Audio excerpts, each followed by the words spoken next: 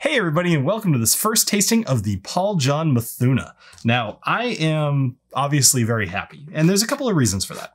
Number one is this was a surprise to me.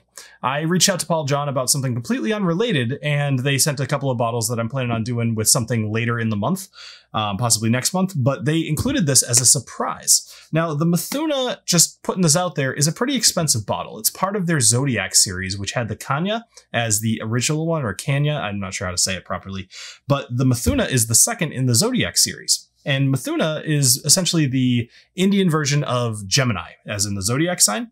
And it reflects the Indian calendar, and it's about a period of time, I think it's the second half of June and the first half of July, essentially. So, in the case of this, it's just named after the Indian version of Gemini. We can get past that.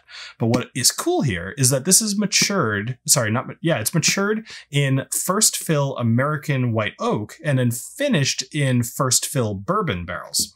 So it's going to have quite a bit of bourbon influence here. It's going to taste probably a little bit different than a lot of the other Indian whiskeys that I've had. But who knows? You know, the Christmas 2020 was done in first fill bourbon barrels as well. Or no, I'm sorry, that was virgin white oak as well. So I loved that whiskey, and I still have it. Actually, I refuse to finish it. I have that problem all the time. I refuse to finish bottles that I like. And this one's another one that I'm really excited for. So let's go ahead and pour this. And, you know, thanks, Paul John, for sending this along. Really appreciate it.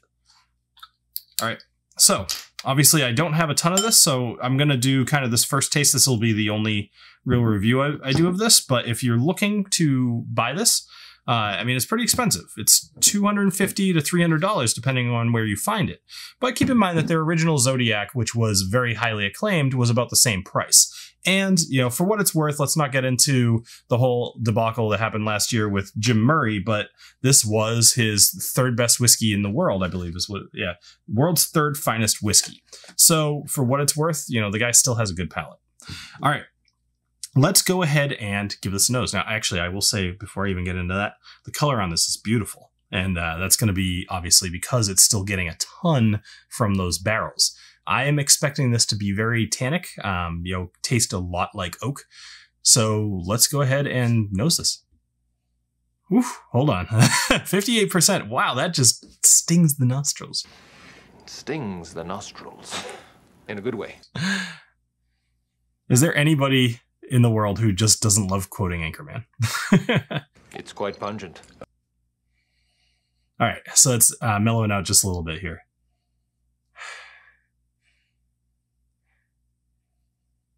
So it is fruity as in most Paul John. One thing that you might want to note is that this is from the Goa area of India, and that area, all of the whiskeys I've had from there have been very tropical notes.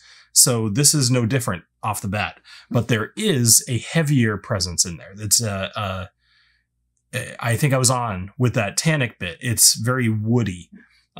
It's giving kind of like some body to the nose. The ABV on here, I don't want to add any water at the moment just because I kind of want to have this straight out of the bottle, but I almost wish I could, because the ABV here, despite my love of high ABV, is actually making it very hard to nose this. For anybody who's curious, a little tip that you can do if it's too high ABV, just don't stick your nose all the way in the glass. Super complicated tip, but, you know, best tips are usually easy. You can also waft if you want to be a little pretentious about it. After it calms down a little bit, you can get your nose in there. All right, so there's some spices kind of becoming prevalent here. It's almost like, you know, people will say Christmas spices. I like to be a little bit more specific with that. I'm going to say it's nutmeg and kind of like a ginger spice. So there's a little bit of like a waxiness. I did see on the back of this that there's a couple of tasting notes and nosing notes. It did say beeswax, but that's not quite what I'm getting here. You know, if I'm thinking about, I really want to differentiate wax and beeswax.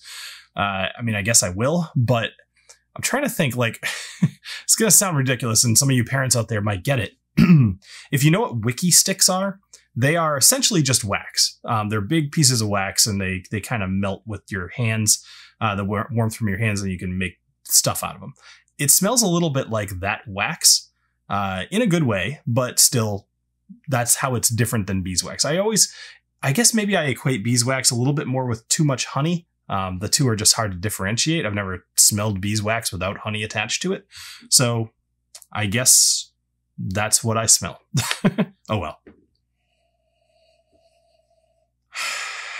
It also said that there was a licorice note to this, but I don't get that here.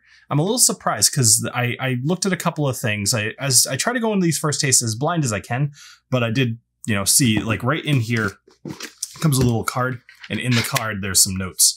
So of course I looked at it and couldn't turn away before I saw some of these. But for my experience, I'm not getting licorice all that much, but maybe I'll get that on the taste. Speaking of which, I think I've tortured myself long enough. Let's go ahead and get a taste. Cheers. Bink.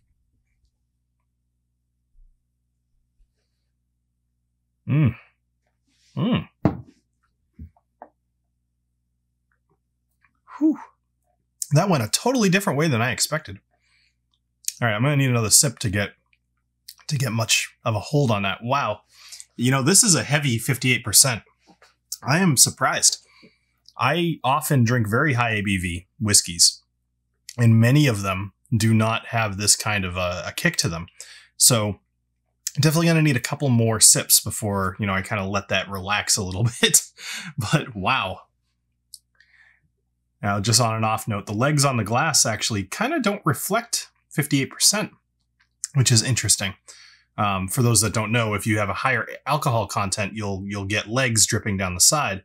Now, they're starting to show up a little bit here, but thicker legs typically denote a higher ABV. It's what people are looking for when they swirl their glasses of wine, is they're trying to look for those legs. All right.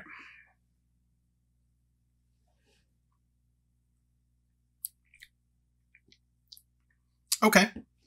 Interesting. So whereas the nose was much more tropical, the taste is, it's oaky in a way. It's not heavy oak, but it's oaky. I'd say like medium bodied. It's got like dark chocolate going on there too, which very good. Let me try again.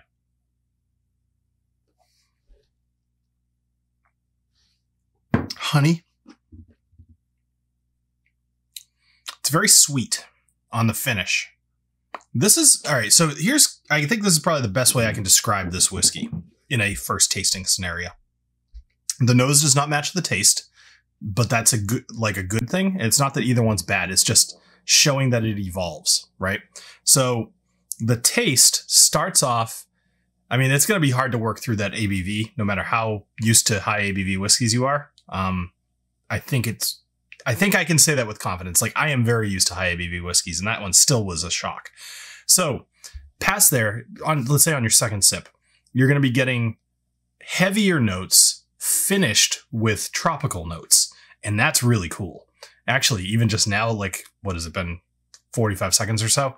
Like, all I'm tasting is chocolate, which is interesting because it's almost gone full circle back. So wood, chocolate, kind of like middle-bodied. I want to say honey. I gotta say honey.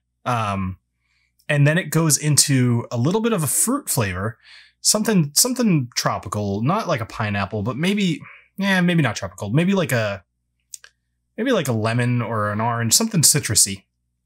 Can't put my finger on it, but I'm gonna have another sip in a minute. And then it finishes with chocolate, like heavy chocolate. All I'm tasting now is chocolate and honey. And it's just a really cool finish. I'm just consistently impressed by Paul John. Everything that they put out, I just love. It speaks to me. So.